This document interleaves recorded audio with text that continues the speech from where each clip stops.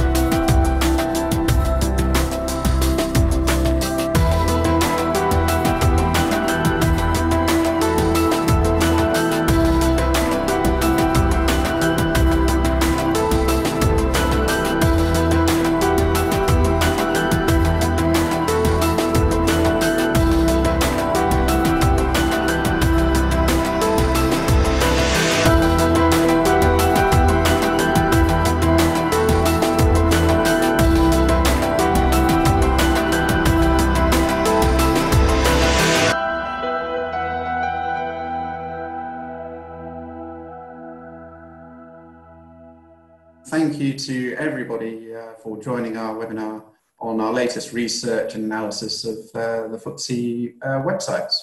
Really pleased that you joined us and in sharing some of our findings and research.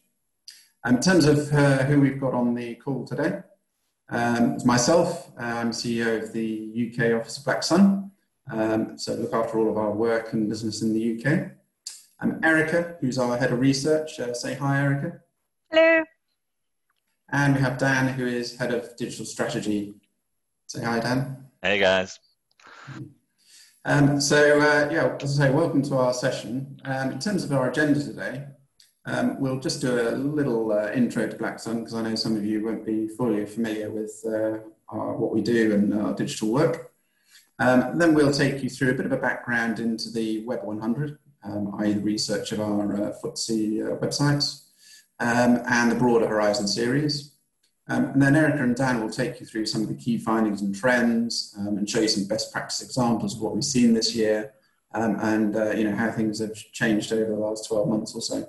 Really interesting analysis coming up, particularly given the situation in COVID and economy and so on. Please do feel free to ask questions. You can do so by the Q&A at the bottom of the screen.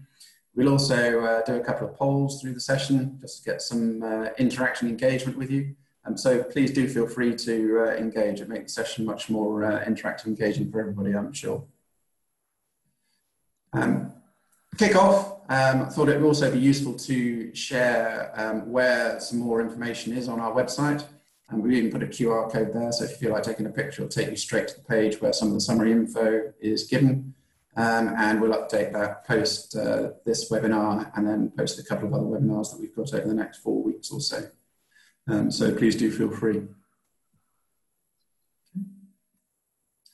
In terms of Black Sun, many of you will be familiar with us, I'm sure. We're an international stakeholder communications agency and we've been in business for 20 odd years, really helping organizations build more valued relationships with their stakeholders. It's really helping define, articulate and communicate the value communication story to the diverse audiences, investors, employees, customers and the broader communities at large.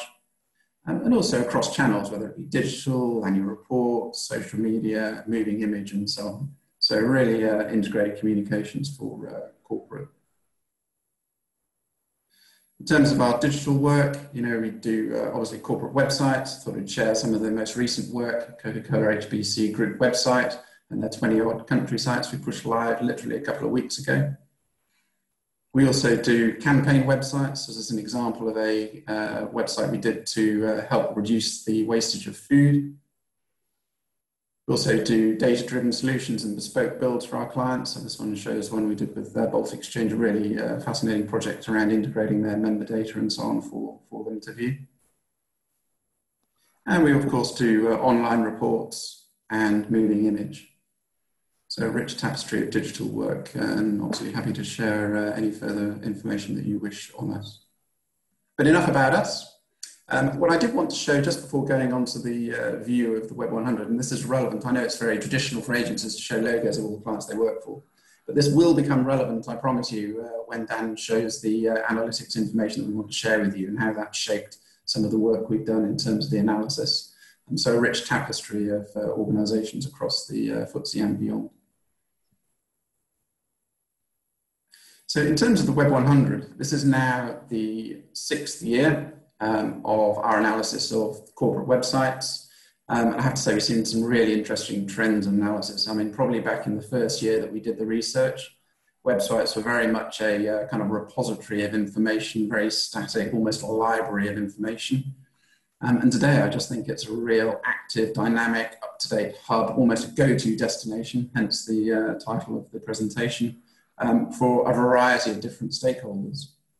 And I think, I think all of us have probably recognized the vital role that your corporate website has in your communications. It's probably the one place you can communicate your corporate story to all of your different stakeholders. We know from research from Ravel, McKinsey, Accenture, and so on that it directly affects investors' investment decisions. We know from other research it's also the top preferred resource for prospective employees to go and look at before applying for a job. It is actually their third most way of applying for a job itself. It's also a go-to destination for journalists and sector specialists, either writing on the sectors or your organisation, getting profiles, seeing what your positioning is, purpose, and so on.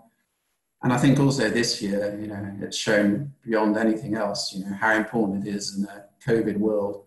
Digital communications and your website are really of paramount importance. So in a way, that's why we titled this year Renewed Purpose for a New Reality, because we recognise the impact of COVID on the corporate website and the broader communications mix. And I think what it evidences, as we've shown in the poll results we've just shared with you, how important the corporate website is in your overall mix. And I think what we're seeing is a unique insight into corporate websites. Over the 6 years, we get the latest trends, assessing against best practice, and it also shows how corporate website stories are evolving over time. And we actually look at about 226 different metrics. And you may be wondering how the diagram there is built up, and I'll explain that in a little while. But there are two main ingredients that we look at. The first is the overall user experience. So how easy it is to navigate, to find the content you're looking for. Does it fit mobile devices and so on, which is probably a given these days. But we also look in depth around content and the content that each of the individual audiences require. And so to show you how that kind of diagrammatic adds up, clearly we look at the overall corporate narrative. So that is, for example, do you expressly communicate what your purpose is? Do you evidence your strategy, corporate objectives? Do you share governance and approach risk management and so on, a whole plethora of things for your corporate narrative? On investor relations, do you show your investment case? Do you communicate financial performance and KPIs effectively? Is your overall investor narrative working to join the different elements up, showing how business model interconnects with your investment case and so on? We also look at careers information. So do you communicate your career opportunity and proposition?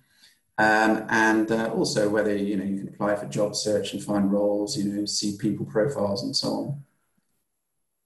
In terms of media, perhaps one of the shorter sections, but interestingly, we're seeing media look much more at insights and thought leadership as well as news, profiles, image libraries, and so on.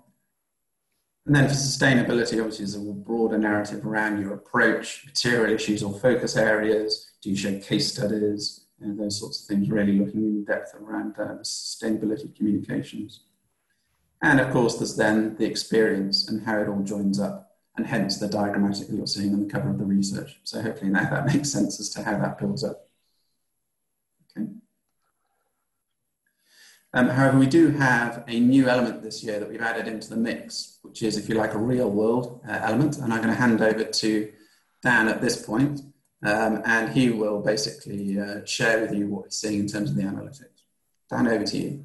Thanks, Rich. So I think the important thing was how we could add value. We've done the metrics. We've looked at what kind of best practice is from, asking the questions of, what Rich was going through on all those different sections. But actually, what does it mean for the tangible user? How do we identify who these audiences are? And think about how we can use the data that we're seeing coming through to really enhance user flows and think about how we can add value. So what we started to do was look at, essentially, if you're an investor or, a journalist, where are you going on the site? What are your main focus points? Actually thinking about where the dwell time is, so actually where the pages are kind of most valued. And then that can help drive those decisions in terms of how we navigate. So we can then start to build up literally a homepage or an investor page based on that research. So again, it's battled into kind of the information of how we can improve things for the site. So here you can see we've got our standardized kind of structure of our website. We're looking specifically at the investor audiences, and we can see from here that the top page views are really around RNS results and share price. So they're very much granular in terms of the detail. Now, actually, what was really interesting is dwell time, because then we saw an increase in, things like annual reports, content driven kind of pages, really establishing where that kind of content heavy element is. Results presentations, so again, actually spending a lot of time on the presentation itself and thinking about obviously what that means for the business. And what we actually then started to do was think about, well, once those investors have looked at that information, where are they going to next? Where are the areas of the site that they have the biggest interest in? And therefore where we should be focusing, whether it's investment, improvements in functionality, innovative kind of content, storytelling, whatever that might be. And again, you can see here the at a glance section focused on things like governance around the board, things around purpose and vision, and we'll come on to some examples later on around that, and especially around strategy, and really starting to build up that kind of showcase of exactly what the key elements are for each one of those in terms of the audiences. We looked at two other audiences, so we then had the sustainability audience as well, and again, page views, no huge surprises in terms of what we're looking at here in terms of overarching approach, materiality, stakeholder engagements, documentation, and then dwell time, again, those kind of case studies, bringing it to life, bringing those stories to the fore, and not just saying we're doing this, but actually backing it up with evidence, hard evidence of the great work that obviously the business is doing to really impact all of these different elements. And then again, looking at brand, looking at purpose, looking at the board, those pages coming to the fore, and there's a consistency here with what we're seeing around what we do, the board, the business model, etc., in terms of what then audiences are focusing on, especially telling that story of who the business is, how it's being run, etc. The final audience was really around journalists. So again, no surprises in terms of media heavy, in terms of the page views around news, RNS, assets, that kind of thing. But what was interesting, again, is it backed up our kind of thought process around where those users are then navigating through to really get a full snapshot of everything that's going on in terms of the business. So, again, at a glance, board, you'll see some consistent elements there in terms of the pages that we're seeing for all audiences in terms of those focal points, which I think was a really interesting angle. And actually this year, the ability for us to then collaborate that analytical evidence and understand what it means, again, as I said, adds a level of value to our research, because now we can start almost fortifying exactly what pages should be, how they should be structured, where the focus should be, and exactly where we can add value in terms of enhancing those websites over the course of the next 12 months. Erica, do you want to take us through the key themes in terms of what we're seeing across this year? Sure, I'll be happy to. Thank you, Dan, for the introduction. Good morning, everyone, and thank you again for joining us this morning for this webinar.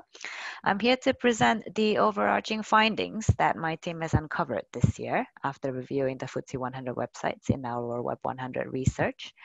And broadly, there are 5 topics I want to touch upon: purpose, strategy, ESG, sustainability ambitions, as well as COVID communications and the way corporate websites have been communicating this year.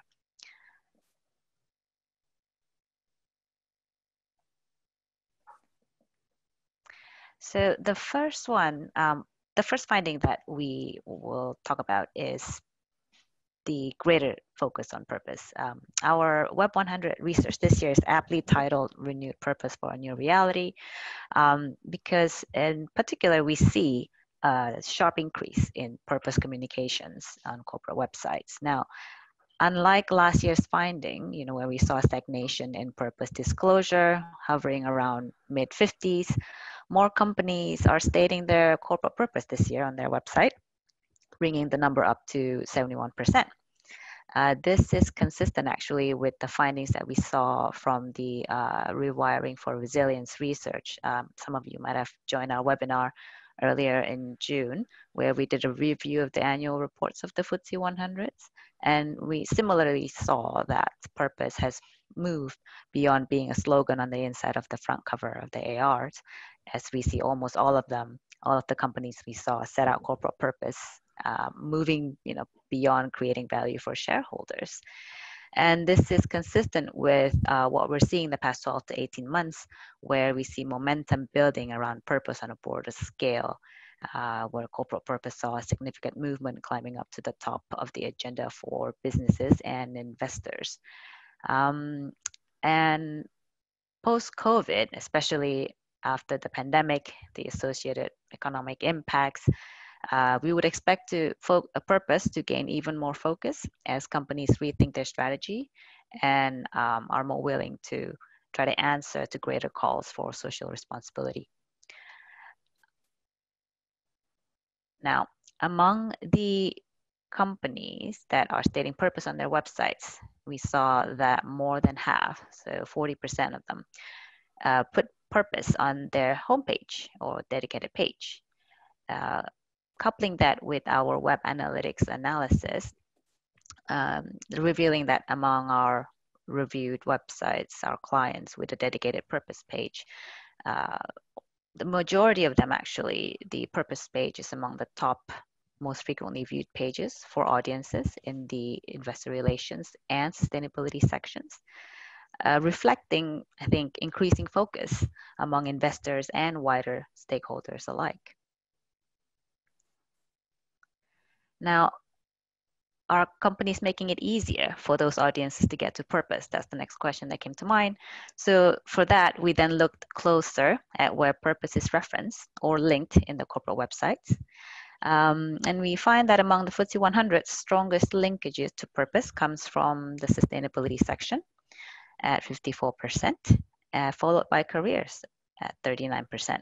So this suggests that typical sustainability and career audiences are often the targets for corporate purpose messaging. And I think companies should consider providing greater linkages to purpose from the investor relations sections, really. Moving on to our second finding, we see that there is more sophistication in articulation of strategy in corporate websites. Now, this year we see 78% of the FTSEs providing overview of their strategy. This number has been relatively unchanged over the past 4 years, but there has been a change in the level of strategic insight provided since last year. For example,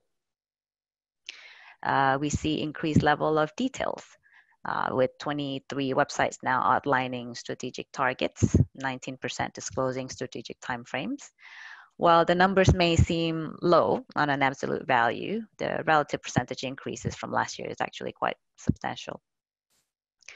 Additionally, we also see increased level of insights with 24% providing explanation around key market trends and 22% explaining how the company itself is responding to these trends in their discussion of strategy. The third finding that we saw is the much greater spotlight on environmental, social, and governance topics around the disclosure on ESG topics. Since last year, we started reviewing the IR sections of these websites to see how many discussed or referenced ESG. And last year, we saw 13 companies discussing ESG in their IR section.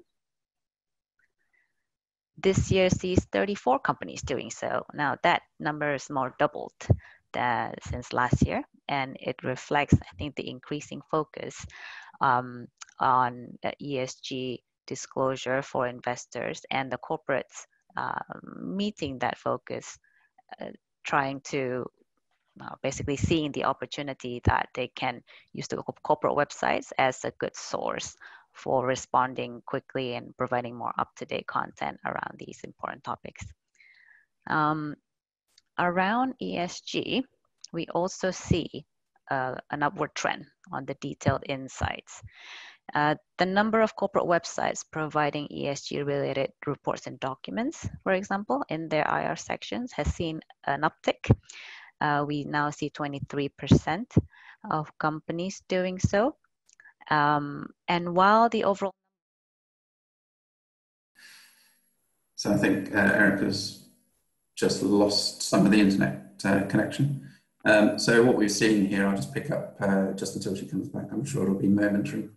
As you can see here, you've got upward trend on insights around ESG. So as you were saying, 23% of them now provide related documents in their IR section, and 16% provide ESG related presentations, which again, as she was saying earlier, is much higher than last year. I'm going to hand back now to Erica, who's come back online. We won't ask her internet provider, as we don't have those challenges in this world. So Erica, over to you. We've just done this slide, so you can pick up from here. Thanks. Thank you for picking up the ball that I dropped, Rich. Blame the internet, it's fine. Yes, it totally was. It was unexpected. So as Rich was saying, we discovered trends around ESG, but now I would like to take us to the fourth trend, which is around sustainability ambitions or disclosure. Now, while from the discussion around ESG, where the term itself, it tends to be used to describe topics covering material issues to be communicated to investors and ESG raters. The term sustainability offer encompasses wider topics that are material not only to shareholders, but to the wider stakeholder groups.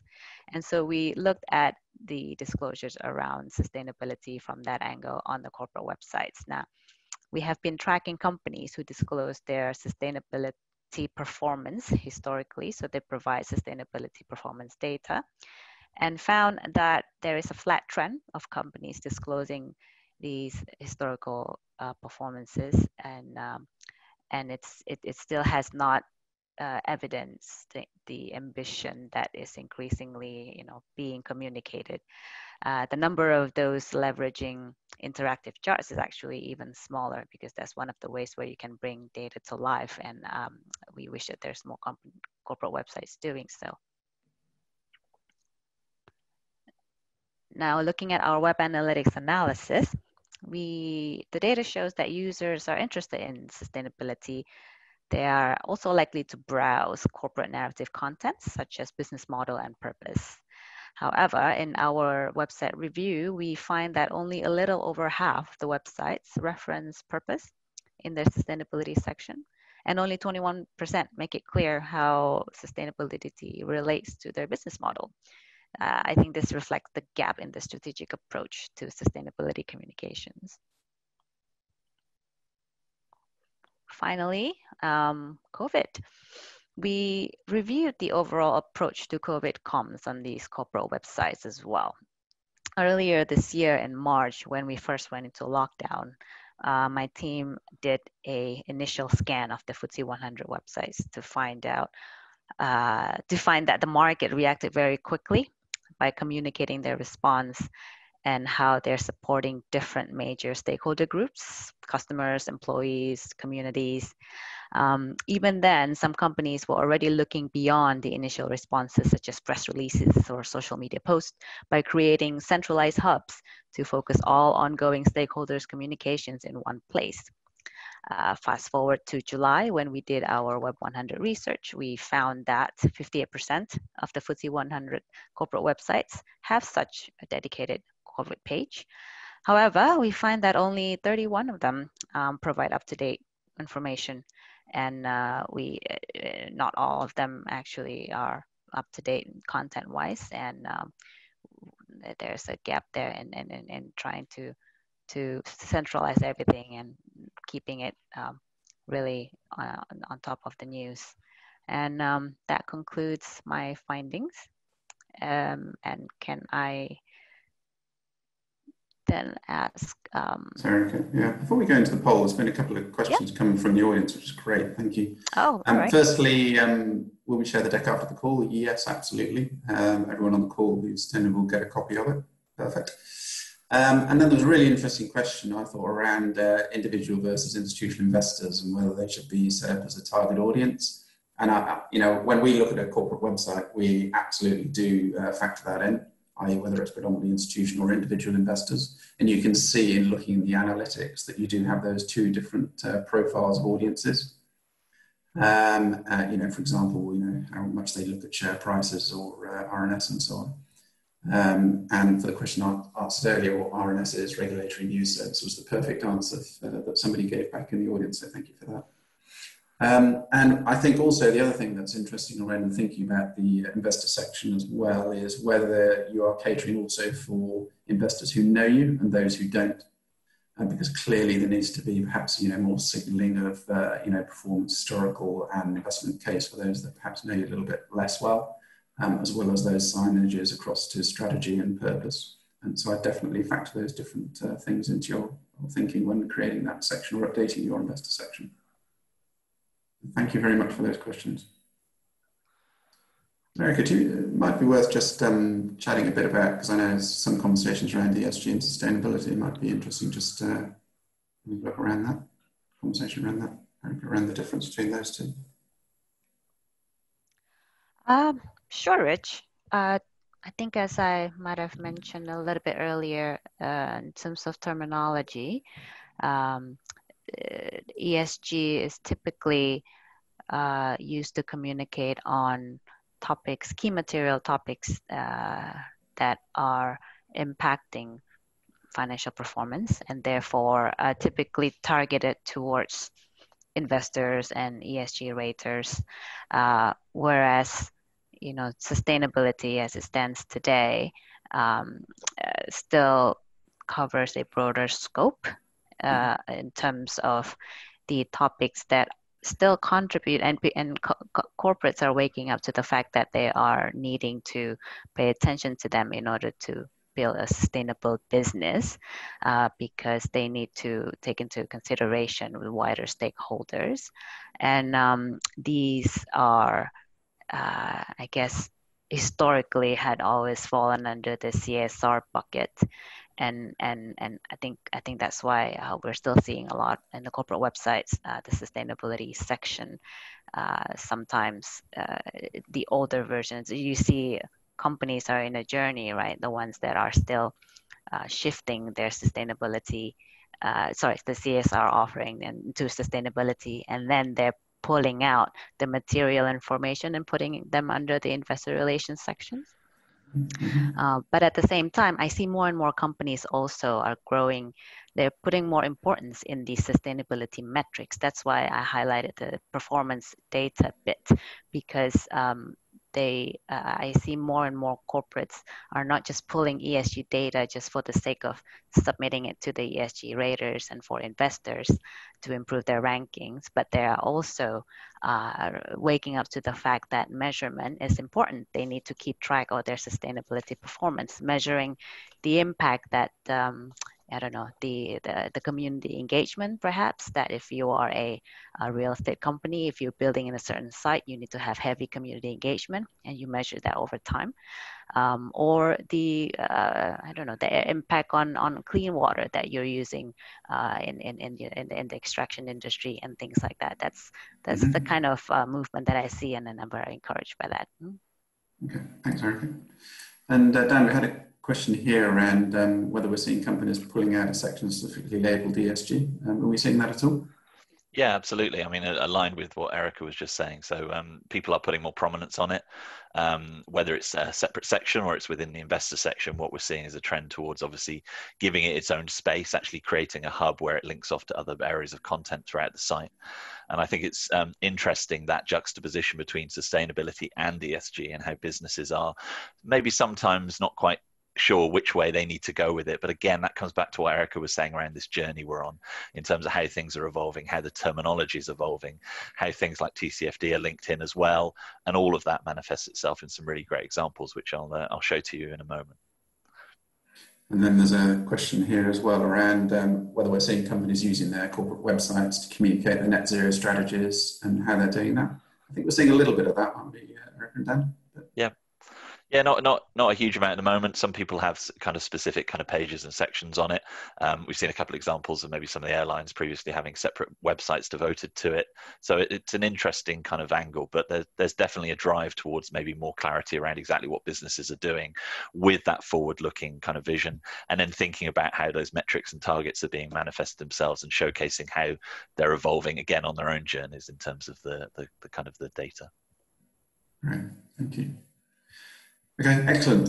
Thanks very much for the questions. Do keep them coming. Very happy to pick them up as we go through. What we're going to do now is Dan is going to basically share some examples that we thought were interesting for you to look at in terms of what we've seen on the scorecarding analysis. So Dan, over to you to share some live examples. Thanks, Rich. We do have obviously the slides within the presentation, which you'll see after the event. But there's nothing better than bringing a website to life by actually using a website. So hence we're here. So hopefully you guys can all see the screen. We're going to start with purpose and strategy. So we've got a few examples of how businesses are really enacting on that purpose, and I think fundamentally seeing how businesses use different ways to bring it to life, whether that's through video, whether it's through kind of multimedia. Lots of different kind of examples. So the first one we're going to start with is Burberry. So they've got our purpose front and center in terms of the company information. And what they've done is they've used the guiding principles of creativity, open spaces, and how that manifests itself around these 4 pillars of the strategy. What they've done is a really nice kind of way of bringing that to life. So, you know, discovering the purpose, clicking on this is an immersive 360-degree kind of user experience. So again, you're understanding that these 4 pillars and how they resonate. But also as you go through, this is all linked to what was their autumn-winter fashion show earlier in the year, which was done at Kensington Olympia. And there's the ability to then navigate through the space in terms of what you're seeing, understanding what each one of these pillars relates to and how they manifest themselves. And then as you're going into each one of these, you can then see how they're bringing it to life in terms of what the kind of core content is. And then going one step further by obviously adding video as well, in terms of bringing that to life. I won't play it, it just got loud in my ears, so hopefully you didn't hear that as well. But there's a really interesting way of then bringing those key messages to life in terms of all that is there in terms of the purpose and everything else. We were talking about the data. So Erica mentioned that about 40% of businesses are putting kind of purpose front and center on their website. If I just reload that Anglo-American example that you'll see here, you'll see the first thing you're seeing is purpose, reimagining mining to improve people's lives. It is front and center and allows you then to discover more about purpose as you kind of go through. And I think, you know, bringing that to life through the use of video here, it's all about reimagining this mining to improving lives, thinking about the integrity, smarter innovation, thinking about how it impacts the people. And it's a really nice approach of how they're kind of telling that story and showcasing how through the heritage of the business and how the forward-looking nature of the business, they're also then kind of intertwining it with exactly what their main kind of purpose is around everything that they're trying to achieve. Lloyd's is another great example. So we've got Lloyd's and Anglo, a few examples in terms of what we're kind of putting together. This is the Lloyd's Banking Group homepage. You can see that they've actually included our purpose in the main navigation. So again, you know, really focusing on that driver in terms of what that means. And their main kind of focus is helping Britain prosper. So through this, you can then start articulating, you know, how the explanation of, you know, the plan is going in terms of what they're trying to do, how it impacts people like people, the community, you know, the businesses around them and everything else. So interesting kind of angle on this. And then as you expand through the section and you navigate, you can actually then see how it's actually impacting, and they're bringing to life some stories. So they've got things around big conversations, they've got things around data and what it means in terms of what they're doing, and then impacting that and how we're helping. So again, a really nice example of not just showcasing the trends or not just showcasing what they're driving towards, but as I mentioned earlier, showcasing what it means in terms of those tangible stories and actually resonating with audiences in terms of what we're seeing. Smiths is another great example of maybe how they're bringing this kind of strategy to life. And again, thinking about how they're linking the strategy and KPIs, and then driving that through with the performance and objectives, but also then thinking about progress. So here we are on their strategy page. This is navigated through the Who We Are section. So you've got things like the Smiths Way, leadership, and then our strategy. And then as you're navigating through into this page, you can then see they're bringing to life, you know, what their kind of core messaging is, understanding how it's all linked, and then obviously then thinking about what each one of those means. So whether it's, you know, defining its business, focus on attractive markets, maximizing growth, that forward-looking element to all of this. And as you're scrolling, discovering more about these kind of 5 key areas, you then start going into then the key performance metrics as well. So you've got here around operational performance, and then what it means and how it's linked back to that strategic objective.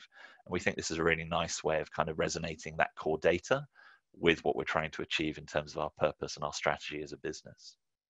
They go a little bit further as well in terms of Smith. So we've got this nice example here where you are now in the investor section. I'm not navigating between each one because I just wanted to make sure we had some examples in terms of that element. But in the investor section, you've got things around this introduction to Smith. So when I click on this, you'll see that there's not only a snapshot, there's not only the data in terms of the overview, things like business model being linked, but what we really love is things around mega trends. So this is almost saying, actually, you know, what is it that's coming up? What is it, you know, that needs to be understood? And how as a business are we thinking about whether it impacts how we're making it, how we're developing it, how we're delivering it, whatever that is, our people, our development, everything that's going around. So really interesting angle here in terms of showcasing that strategy and thinking about what it means in terms of those mega trends and beyond. I'm going to return back to the Lloyd's example here, and again, another kind of good way of showcasing the strategy within the investor section. So here you've got how the group is performing, thinking about what they're doing, but also then legislating that against their key objectives. So when it comes back to that time frame of saying, here's what we're trying to do, here's what we're trying to achieve, and then thinking about progress and then next steps. So again, resonating with it. And it's very text-based, it's absolutely fine to do, but the core narrative is here in terms of each one, and then they're kind of showcasing the examples of how they're really making an impact and making a difference in terms of what they're trying to achieve. Really focusing on here, you know, focusing for 2020, that next step in terms of how it's being brought to life.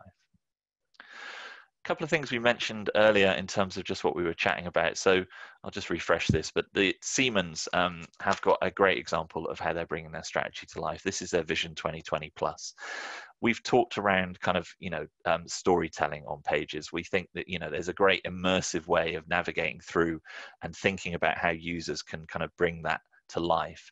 So here you're going to be taken on a journey as you navigate down through the page. You've got kind of 6 key areas in the navigation, which I'll show you in a minute, but it really articulates what the strategy is, what they're trying to achieve, even talks around their purpose in these opening kind of few slides, and gives the user time to immerse themselves in really what the articulation, whether that's long-term value creation, profitability, things around structure. It's outlining that in terms of what they're trying to achieve and beyond. So here you can see, obviously, they've got the purpose in terms of serving society. And this all manifests itself as you then transition through. There's ownership from a CEO level as well, which is great, because obviously it showcases the importance as a business in terms of what they're trying to do. And consistently, you're getting that kind of overarching kind of piece of what they're trying to achieve. As we then navigate through the next sections, you've then got positioning, which is great because it sets out the why, the what, and the how of what they're trying to do. I'm not going to take you through all of these pages, but essentially just taking you on the kind of outline, but things around company setup. So thinking about how these, you know, different areas of the purpose link together using kind of easy to understand kind of infographic kind of elements. And then as you're scrolling through, they're actually then showcasing each one of these and then linking it off to other areas within the site. Again, a really nice way of not just siloing content, but really immersive storytelling and then linking out to other sections. We've then got things around culture and then not what needs to change. And this is all around the values and behaviors of the business. So understanding what it means, the ownership of the, you know, ownership culture, thinking about the behaviors of the staff, the business, and what they need to kind of do that to execute. Goals. So fundamentally, they've got 7 key goals of how they're going to achieve all of this in terms of the next steps. And again, it's really simply done just using iconography, but again, immersive storytelling of exactly each one of these elements, understanding what it means to the business and how they're going to actually impact that overarching change. And the final piece is really the path. So thinking about then what they need to do to complete this. So thinking about this as a journey, as you're then kind of scrolling through, you're seeing these kind of elements of a graph building, thinking about how, you know, this kind of 2020 vision is completed and where they're going to go in terms of raising the bar. And then as you kind of transition through this in terms of the next steps, you then also get all of these great articles around how they're implementing these kind of elements. So, you know, Siemens on a successful path in some uncertain times, thinking about how that relates back to COVID and the uncertainty around things, and resonating that again with proof points and storytelling. Moving on to the ESG section, as kind of Erica was talking around earlier. So Ashtead Group is a great example of how they're using ESG in their main navigation. So actually giving it prominence in here in terms of, you know, replacing the sustainability section and thinking about responsible business, but making sure that users kind of understand how that is brought to the fore in terms of maybe some of the key areas that are important, such as health and safety in our people, and then linking off to those kind of specific subsections and storytelling. Again, a very simple but effective way of bringing that story to life, using obviously then very kind of key elements around kind of, you know, home pages and content pages and landing pages to help users navigate through each one. Barclays have a specific hub. So again, as we go through in terms of their society section, you'll see that they've created an ESG resource hub around things like themes and highlights and obviously the ratings and benchmarks. And as a user drills down, it really starts to tell the story and allow you to understand exactly how that progress is being brought to life in terms of everything you're seeing. And there's great things around reporting and disclosure. Again, thinking about how that manifests itself in terms of, you know, the statements and policies and everything else in between. And again, allowing users to really kind of delve down into content in a single repository. Prudential have a slightly different approach. So they've gone with this section within the investor section. So again, just if I navigate through in terms of the investors, allowing me to then navigate through to the ESG section itself, sitting here in the navigation. Again, front and center ownership from the chief exec, which again is great, gives a prominence to the section in terms of what they're trying to achieve. And really thinking about that in terms of next steps around how they're reporting, how they're linking that to other kind of areas within the business, and thinking about that in terms of whether that be news items or reports, or really thinking about how we can link out to other web pages that are relevant within the website to help bring that story to life. And here you can see obviously some documentation as you kind of navigate through.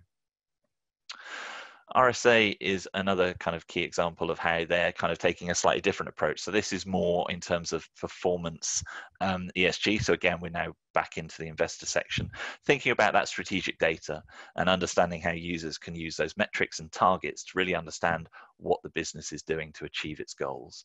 So here again, Chief Risk Officer, ownership as a business, what the importance and prominence is, thinking about that progress in terms of within the marketplace of 2019, thinking about the 2020 priorities.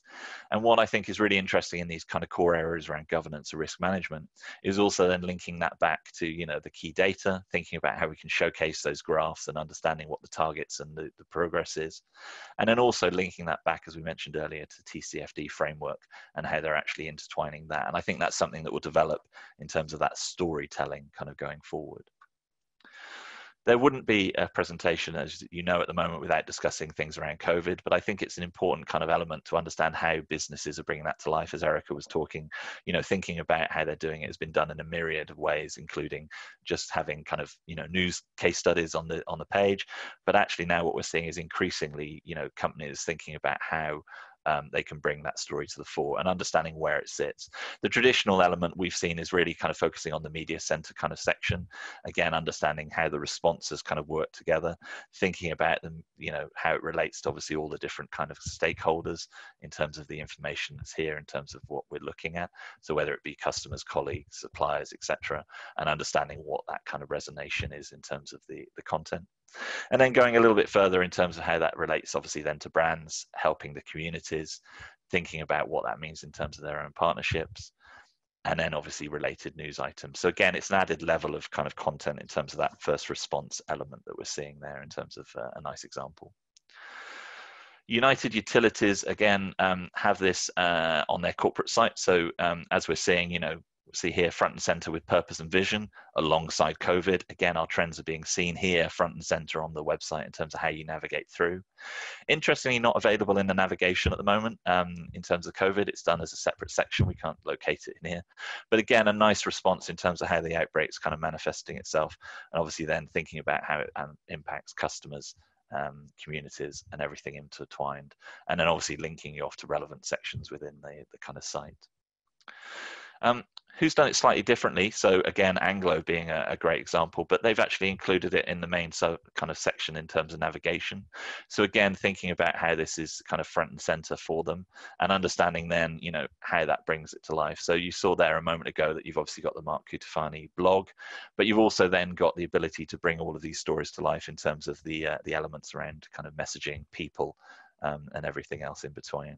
And again, a really nice example of how they're kind of showcasing not just what they've done, but also where they're going, thinking about the targets, thinking about what they need to achieve, and how it's all going. And also then bringing together centralized repositories of documentation and everything else. Conscious of time, and I won't dwell too much on those, but I just wanted to show you a couple more in terms of examples. Erica did mention obviously data, and I think the importance of data and understanding how users are kind of, you know, leveraging that on sites. So Rolls-Royce is probably the best example we can find in terms of the data and interactivity of this, in terms of understanding how they can drill down to sustainability focused elements. So again, you can start looking at how, you know, the impact of people, thinking about maybe let's go with training, and then it starts to give me interactive charts and graphs that I can then start drilling down to, and understanding what that data is, the ability to obviously compare data, download data, and again the power of that in terms of audiences and understanding exactly what they're looking for, whether you wanted to go a slightly different way and then see greenhouse gas emissions, for example. They then give you specific examples of things that they feel that you're better off seeing in terms of the main focus points of their kind of element. And then finally, we've got the example of Compass, and again, that sustainability data, thinking about how that kind of the strategy is brought together. And they've got some great kind of examples of that materiality analysis. So thinking about then again, what the priorities are of the business, thinking about what that kind of discussion on materiality needs to be in terms of the high impact elements, what the impact is in terms of the importance for a stakeholder versus the business, and then bringing all that together, and again, a central place for all users to really understand and showcase. I think that's it for the examples. So Rich, shall we go back to the presentation and we can just finalize off the summaries? Yeah, sure. We've got a couple of interesting questions as well, actually. Firstly, in our experience, who owns the overall corporate website narrative? And is that changing as content becomes more timely and innovative? And I think probably it's a more typical role of a kind of head of corporate comms. I think that would probably tend to own that. I think it's a good point in the sense that you know, you can get ownership of different areas of the site. That may not then be entirely intertwined, but I guess that's, you know, what we see in terms of governance structures. Is there anything else you'd add to that answer, Tom? I think it's spot on, Rich. I think the interesting thing for me is how the analytics is backing that up, and thinking about how websites are becoming more joined up, so less siloed, less owned by, you know, the careers team, the investment team, you know, sustainability team, and thinking about how users actually want to navigate through the site. So actually, you know, you saw earlier from the examples we were giving, you know, investors going off to different areas to find information and really making sure that they aren't siloed. But exactly that, I think that there is more collaboration now in terms of how sites are being put together, and thinking more about it not just from the business structure, but what the user wants and how the user needs. And that's why we always talk about that narrative flow on websites, and how users then use that to understand about the business and what they, you know, the key information for them is. Yeah. Next question is Phil. It's a fantastic question, which is balancing accessibility requirements, you know, with basically making more interactive and engaging content, you know, like Burberry teams and so on. You know, that is a perennial debate we have, and I'm sure many of you do, particularly if you're going for, you know, AA or above in terms of accessibility. So obviously things like static alternatives or image replacements for, you know, animations and so on will be important for meeting accessibility guidelines, but it is a real challenge, you know, particularly wanting to do text over imagery and so on. So fully recognise that, and I think it probably comes down to just a judgment call between the accessibility standard you want to adhere to versus delivering an experience, and ideally just providing a form of alternative. Yeah, no, spot on, Rich. And I think that fundamentally it's that element of saying there are technology things that we can now do to enhance that, such as the data and everything else. There's overlays and things that help with the accessibility element of screen readers and beyond. Yeah. And then the next question was, do FTSE companies have a separate corporate site to their customer site? Because obviously we reference a lot around corporate sites. Thanks for that question, Katie. I think it's probably a mixed bag, to be honest, depending a little bit around how much they use their corporate site or how consumer facing they are. Yeah. I think we probably see a bit of a mixed bag, don't we? In terms of that. Some do blend them entirely together. I think if they are separate, then one of the challenges obviously is to make sure that the narrative around who you are and what you do and so on is consistent. But then, Erica, anything different to add on that front? No, I think you've covered that. We have to obviously be very conscious when auditing to make sure that we audit the corporate sites, because that is the more and more. I know traditionally corporate sites are targeted at investors, but more and more, again, it's seen as a one-stop vehicle to carry the corporate story. And that's why our metrics are over in the 200s, right? We need to capture a lot of that. Yeah. We wanted to do some analysis around the more product and solution sides of corporate sites, but it's very difficult to compare, right? So we do tend to obviously focus on the corporate metrics. I do think it's a challenge, though, Rich, in terms of that consistency you mentioned. When you think about, the consumer site, the corporate site might have a careers site. What we're seeing is a lot of companies coming to us and asking for assistance in terms of bringing those things all together, in terms of the narrative, in terms of how the content works, but also often in terms of the technology as well. Cool. Okay. And I guess we're also seeing in some areas split level navigations, aren't we? Or early siloing of content. So you either want to go into company information or solutions area, a bit like Siemens, I think, is an example that do that. Or a hierarchy of content in the top area of navigation. So that's somehow companies get around that challenge. Yeah, absolutely. That global nav is becoming more important in terms of users understanding which bit they're in terms of from a user point of view. Yeah. In answer to Jacinta's question, yes, the presentation deck will be available later. We'll send that out to all registered attendees. And the question around how long will it take to build a corporate site is very tricky to answer. I think the fastest we've done it in is about 4 months, but that's a bit of a hair-raising ride. Typically, I would say you should probably allow around 8 or 9 months would be my guidance, depending on the size and complexity of it. So hopefully that... Rich, can I bring your attention, sorry, to one question that I had answered in the chat, but maybe you had missed. Somebody asked about, are we seeing companies using their corporate websites to communicate on their net zero strategies and how? I just want to quickly answer that live, and I would say absolutely. I think we are seeing the uptick pretty obviously, given UK's recent commitment to a net zero economy by 2050. And what we've seen is that the approaches range from full text outline of strategy and targets. An example would be legal and general, to a more visual representation with, let's say, a high-level 2-minute video overview, and then linking that strategy to their overall corporate strategy, and also further details like BP has such a site, for example. And just want to bring that up. Okay, great. And somebody's asked if it's possible to get a recording of this as well as the slides. We'll see if we can make that available again to the attendees. So, thank you for that question. Dan, should we skip to the final couple of slides, just conscious of the time? Let's do it. Perfect. Thank you. Wonderful. I mean, I think, firstly, thank you for staying with us through the hour presentation. I know it can be quite hard to keep sustained connection through a slide presentation for that length of time, so I appreciate that. I mean, I think what we've seen today, as evidenced by your own poll survey, is, how important corporate websites are in the overall communications mix. Clearly even more important in a COVID world. We're seeing more around responsibility and long-term sustainability communications topping the agenda. And frankly, again, as you highlight in your own survey response, the growing importance of the wider corporate narrative. So communicating your purpose, a better and more sophisticated articulation and connection of your strategy, probably a greater spotlight on ESG, especially for investor audiences, but there's probably a bit more to do in the wider sustainability story. And so I think those are probably the main things that we're seeing across. And I think then in terms of the how well your website performs, do feel free to reach out to us. There are a couple of options available to you. Firstly, there's a kind of a summary review that we do, where we'll just recap what we assess, share some of the key trends, give you a bit of an overview of how you perform, and a comparison to the average FTSE performance, with broad kind of high-level territories for improvement.